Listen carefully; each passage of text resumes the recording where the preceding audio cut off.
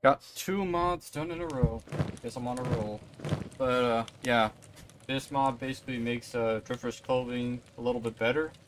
It makes it so the pants actually cover your entire leg instead of 90%. So when you're fighting at feet, there's not a 10% chance your leg gets blown off.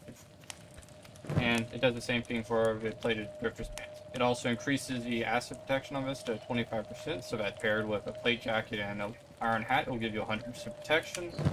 And with this, I increased the acid protection to 20% and added 30% acid protection on the leather jacket, so that you'll actually have some decent protection against acid rain for whenever you're going around.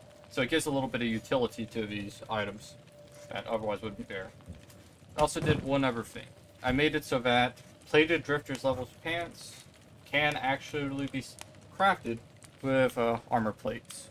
So now you don't have to spend a bunch of chain for whatever reason to make it. You could just have a couple armor plates and have it done. Yeah, and it makes sense considering it's literally called plated drifters level pants.